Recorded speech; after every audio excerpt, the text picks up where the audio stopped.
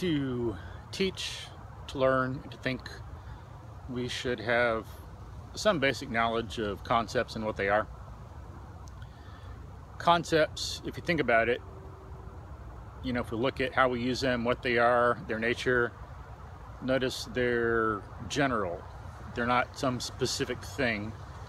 We get the concept of tree or house or quadratic equation or gravitational force. We're not talking about, it's not something that's specific. It's a collection, so to speak, of specific things. It's all things of a kind put together so we can, and the purpose is so we can more efficiently think about them. It's things of the same nature, the same cause-effect relationships. We have a concept of dog, a concept of cat, concept of person or tree, quadratic equation. Now, this is an important issue. It's not just some academic thing or la-la, because when we get ideas wrong, then we can go off the deep end.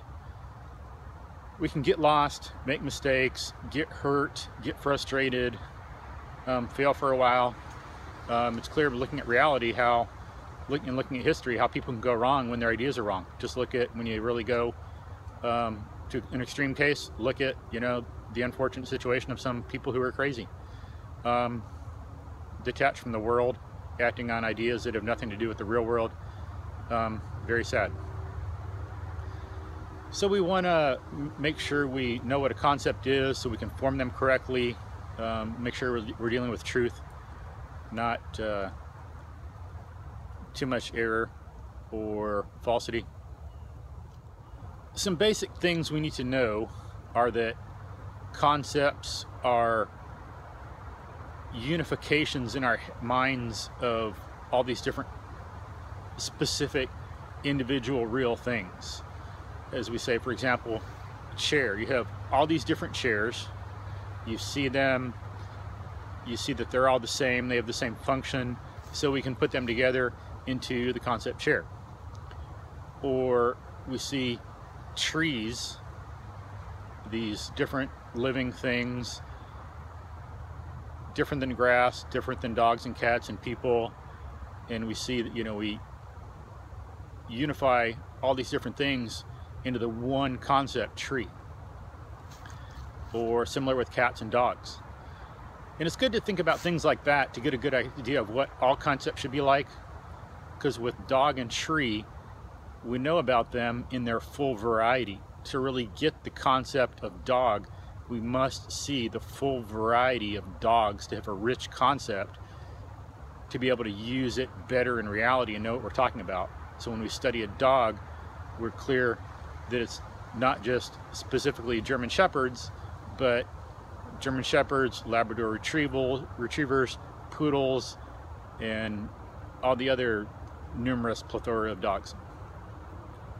Same thing with trees. We look at oak trees, pine trees, cherry trees, apple trees, and a whole lot more. There's this wide variety. We need to grasp at least some of that to really get the concept of tree.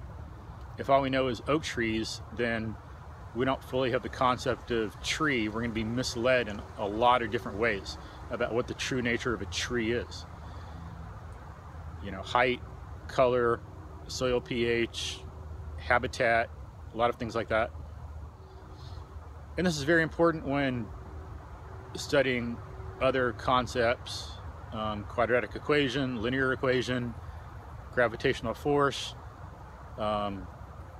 civil society, freedom, rights. We need to look at many examples of each of these to really understand it, and we need to have examples in the first place. Unfortunately, a lot of times when people are talking or teaching, examples are just out.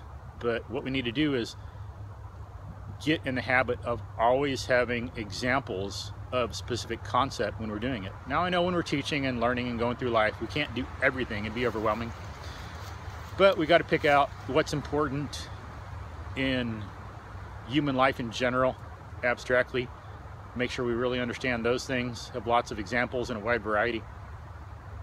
things that are important in our career or our life. Some people are more into dogs, some people are more into cats, some people are more into parrots. So then in that respect, some things that we really want to have a lot of examples of is going to vary. Some people are petroleum engineers, some people are mechanical engineers, some people are nutritionists, some people are dancers. So different concretes, different examples will be relevant for their different concepts.